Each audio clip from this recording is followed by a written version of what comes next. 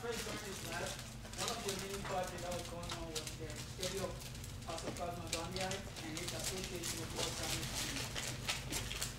So in this presentation, I'm going to introduce you to this parasite, Toxoplasma gondii, provide you with the potential link between this parasite and Alzheimer's disease, and finally talk about my research and where my research comes into this.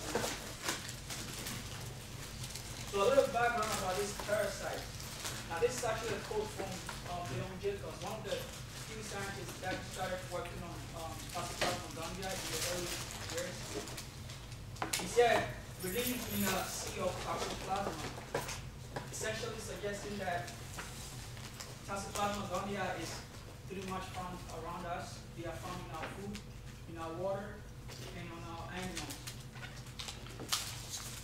This parasite lives as a cyst, which in the environment, which could survive every water condition and live for a very long time.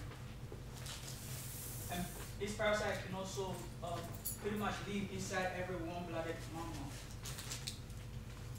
So a little bit of history about this parasite. It was first discovered in 1908. It was found in an African rodent called gondii. That pretty much suggests the name Toxoplasma gondii. And years after that, it was found in most mammals and birds, including us human beings. Infection from pregnant women to the baby was recognized in animals later. In the late 1920s. And then the life cycle of this parasite was defined in the 1970s. So this parasite is the type of parasite that lives and develops inside its host cell. And it has a worldwide distribution. About a quarter of the world's population has been exposed to this parasite, making it one of the most common parasites in the world. In the US alone, 10% of the population has been infected with this parasite. And about 90% of Americans are at risk of infection. Now, despite the widespread of this parasite, it is largely unknown to many people. This is mainly due to the fact that infection of this parasite usually results in no clinical symptoms. However, individuals with suppressed immune system suffer severe clinical symptoms, usually leading to their death. Also, infants and pregnant women show some signs of symptoms. So this picture right here is a newborn baby who was congenitally infected with the parasite Toxoplasma gondii. And here, you can see that the baby has a very large head, and this is because the baby is suffering from what is called hydrocephalus. It's characterized by too much water in the brain. So this parasite can be very deadly in young babies and individuals with suppressed immune system. So in the United States, this parasite has been seen to be the 4th leading cause of hospitalization in the country, and also the 2nd leading cause of death due to foodborne illness. This parasite also has severe economic consequences, costing the economy about $7.7 billion annually. And the most common infection, of this parasite, common clinical manifestation of this parasite as a result of infection is eye disease.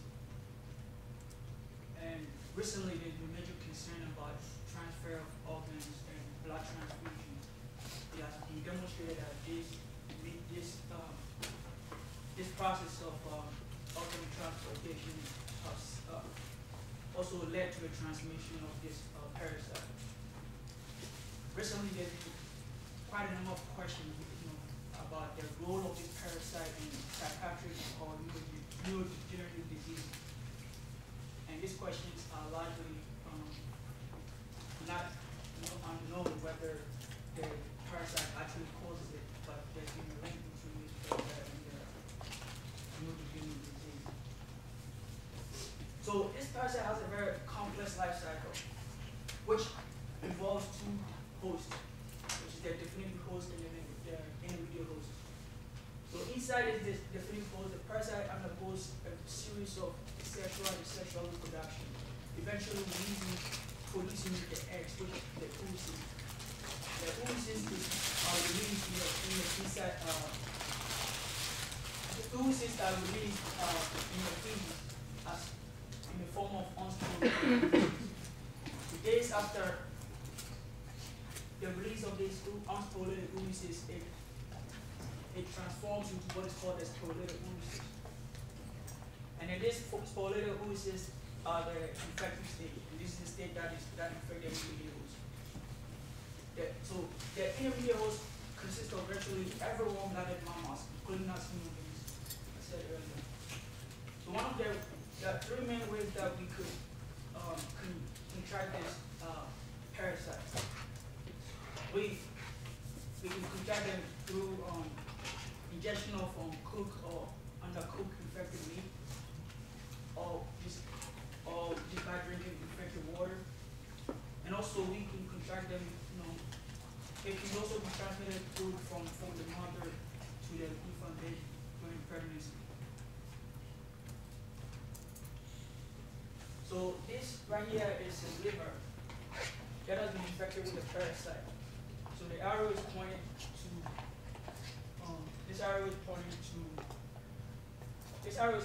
the parasite, rapidly dividing.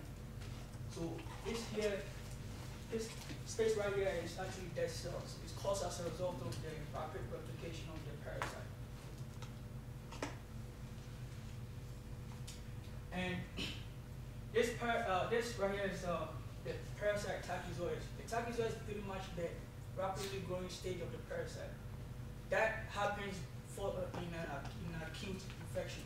So right after infection, it starts to rapidly grow and become and disseminate in its host cell, in each host. So when it enters the host, it creates what is called a parasitophilic vacuole. And this vacuole inside the cell is what I call the command center. Using this parasitophilic vacuole is able to take advantage of the cell and detect the cell what it should eventually be taken over the cell. So following acute infection, when in an individual with a normal immune system, the immune system detects the presence of this of the parasite in an acute stage. So when the parasite recognizes this, it transforms to a state called the bradyzoid state. And this stage is the stage that undergoes slow replication and eventually forms a cyst. So as you can see right here, these are different cysts. This is a cyst staged differently. So, and this is an unstaged cyst. Now these cysts are the form or the stage of this parasite that causes a lifetime infection. So when it recognizes the immune system and it transforms to form a cyst, it hides, or what I would say, for lack of a better word, it just infects different tissue parts. It usually infects brain tissues and muscle tissues, and that is where it has a lifetime infection. So how is this parasite linked with Alzheimer's disease? Recent studies have demonstrated this parasite to alter its host, the behavior of its host. So in this picture right here is an article that I found on the BBC website that shows scientists that conducted a study, and in this study they infected mice with the tachyzoid state of the parasite. So they found that after the mice was infected with this parasite, they lost their fear of cat's urine. Then after that, they cleared the mice of infection, and then it still the mice still lost its fear of the cat's urine. And and this suggests a permanent alteration of this host behavior from the parasite. Now, in view of this, that many scientists or many studies have linked this parasite to a number of neurodegenerative diseases, including Alzheimer's and schizophrenia. A more convincing study that have closely linked this parasite to Alzheimer's disease have demonstrated a higher seropositivity of anti-T-gonadide antibodies in Alzheimer's disease patients, and have seen that to be higher than age-matched individuals. So in view of this, my lab is looking at determining if this T-gonadide infection is really associated with Alzheimer's disease. And my part of the project is to test for the hypothesis that agents effective in treating Alzheimer's disease will also be effective at inhibiting the intracellular development of this parasite. So acetylcholine is a very important neurotransmitter, and this neurotransmitter is been associated with memory damage. So in the case of Alzheimer's patients, they have a very low number of this neurotransmitter. And this has been attributed to the degenerative of the cells or the death of these cells. And medication have not been able to cure Alzheimer's disease, but they have been able to slow the progression of this Alzheimer's. So a medication that has been quite effective in managing this Alzheimer's disease is called the donepezil hydrochloride. And this is what we chose for our study.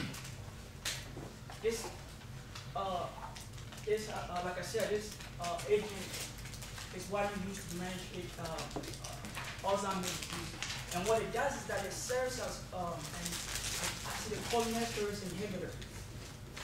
So basically, what it does is it inhibits the production of acetylcholinesterase. And acetylcholinesterase is an enzyme that is responsible for the hydrolysis of the neurotransmitter acetylcholine. So as you can see right here, this picture is indicating the hydrolysis, this enzyme hydrolyzing the acetylcholine.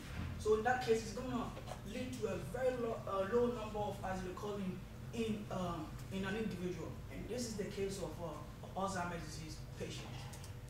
So basically, this drug is inhibit the production of this, and that causes a higher number of the acetylcholine in Alzheimer's patients, thereby improving their memory gain. So in order to test for this, hypothesis, we use the conventional nucleic acid system.